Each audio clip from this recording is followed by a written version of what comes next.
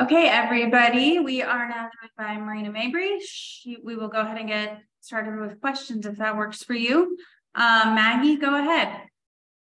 Hi, Marina. Wondering when you found out, when you got this invite to come and both what did it mean to you to get to be a part of USA Basketball, and what have you learned in these few days of camp? I haven't been back here since I was on the youth teams a long time ago. But I'm always grateful for the opportunity to come play at USA. It's always fun to play at this level with this kind of competition. I feel like I always get better every time I come here. I soak in the knowledge from the veterans that have been here forever, have been legends in WNBA, legends in USA basketball. So just to get here and kind of soak in what I can from them is really the point. And then just being able to represent USA, it means something. It's an honor and a privilege. So I'm excited to be here and compete, and just been playing my hardest, playing my best. Thank you. Okay, let's go next to Howard. Marina, thanks for taking the time. Always good to chat with you. I got two, if I could. First one, just how is Dara doing? How is she handling everything? And, what has that been like just as a sister? It's been tough. It's been really tough on our whole family. We're a basketball family.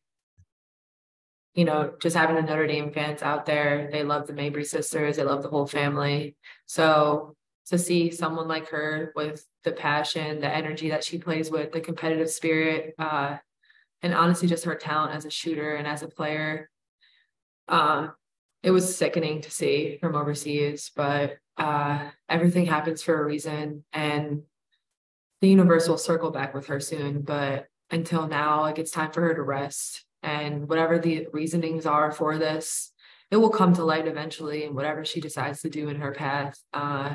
But my whole entire family has her back, and especially me. She brings this fire and this energy and this light that people don't always see on the court, but her teammates, her coaches, and of course me being her older sister, she's just an inspiration to me. And it's always been something that kind of drove me as a player. I wanted to be able to be that older sister that she had right at her disposal as one of the best players in the world that she could always talk to and look up to. And when she went down, it kind of like a piece of me went down too, almost, because that's who I do it for. So kind of had to take a mindset switch and go out there and shine her light as bright as I can now. And it became a humbling experience. It's not about me anymore. I understand it. And I wish you and your family all the best with Thank all of you. it. I also just, on a more technical note, just as you are looking at what you want your 2023 WNBA experience to look like, if you can just kind of share how this is going and what you are hoping to get out of what is restricted free agency right now. Sometimes I just got to do what's best for me. And right now we're kind of in the works of talking about that and figuring out where I'm supposed to be and what's best for me. But until then, I'm kind of just trusting that God's timing is there and the universe has me. I'll be in a place where wherever I'm supposed to be, that's where I'll be. And I will shine regardless of wherever I'm supposed to be. So whatever team that I end up with and wherever I end up, I'm going to do my best. I'm going to play my best, and I'm going to be myself like I always am. So I'll be out there to compete this summer. I'm not sure where yet, but I'm excited for the opportunity that presents itself to me in 2023. Thanks, Marina. All the best to you. Thank you. Peter, go ahead. Hey, Marina, good to see you again. Sort of, on that note, what are you hoping to find in your 2023 team? What type of role are you looking to have? I'm just looking to win a WNBA championship. So I've worked on my game. I've been out here trying to become a better player every single day. So my main goal is to go out there and be a completely new player than I was last year and the year before and the year before that. I want to add something to my game every year and go put it on display. I don't ever want to come back as the same player. So for me, it's to come back and show everything that I've added and add that value to a championship team. What have you added to your game? I think I've added a maturity level, like emotionally, being overseas in Italy. My coaches there have challenged me to be more stable as a leader. I think I've added a lot of passing and speed to myself. I've worked on my body a lot. And then just being more efficient in my shot selection and more efficient at the rim, scoring at the rim and getting to the free throw line. Also post-ups. Awesome. Thanks, Marina. Rafiq? This is Rafiq with Nothing But That Sports Talk. I just want to ask you, what are your overall thoughts on LeBron James surpassing Kareem Abdul-Jabbar for the most points in NBA history? And how does that inspire you to be like a much better player in basketball? I mean, congrats to LeBron. That's something that everyone dreams of doing. And for him to be able to go and do that with the grace that he does it with.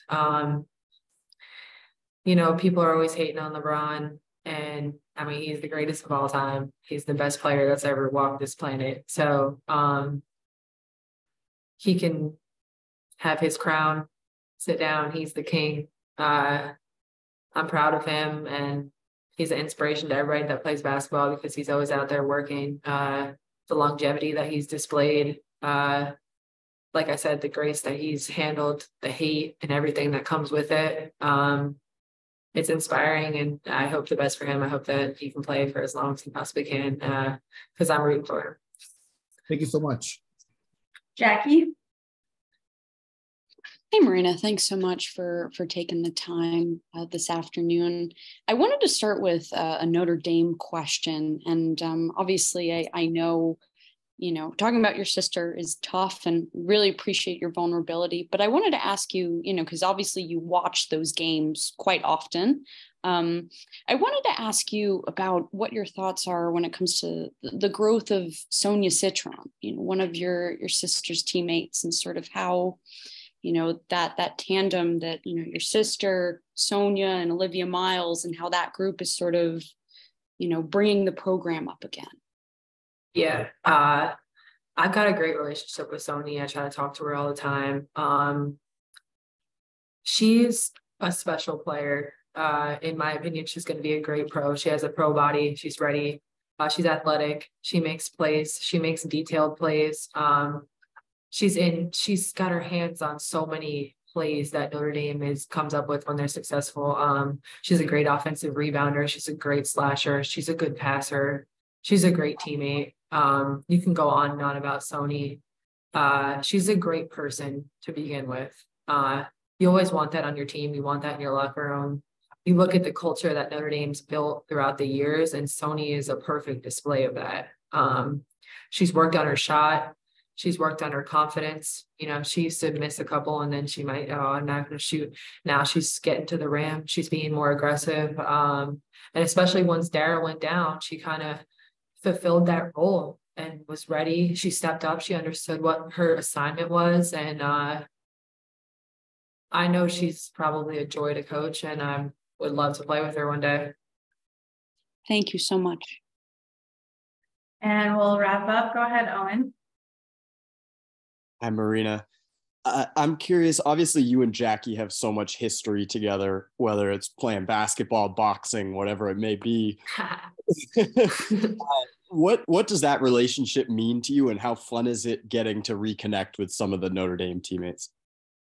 I've built relationships at Notre Dame that'll last a lifetime, like to see Enrique, Jack, Bree, and everybody at Notre Dame. But yeah, me and Jackie have a special relationship. We played together overseas. I watched her completely transform her game. That was kind of cool to see, to be able to be alongside of that and watch her work like that. And just like as the number one pick, it's easy to kind of like cruise and go with that. But she never did that. She was always working hard. She was always looking to see what she can add to her game. So she was a great person to train with in the off season overseas and to play with. I always loved to play with her. Getting a chance to play with her at USA is like great. She's such a selfless player. So to have her not only as a teammate and a friend for life, I value that relationship for sure. And hopefully one day we'll get to play together or something again. Thank you. All right. Thank you, Marina. Thanks, everybody. We'll be back here with Enrique shortly and then wrap up with Fee. Thanks.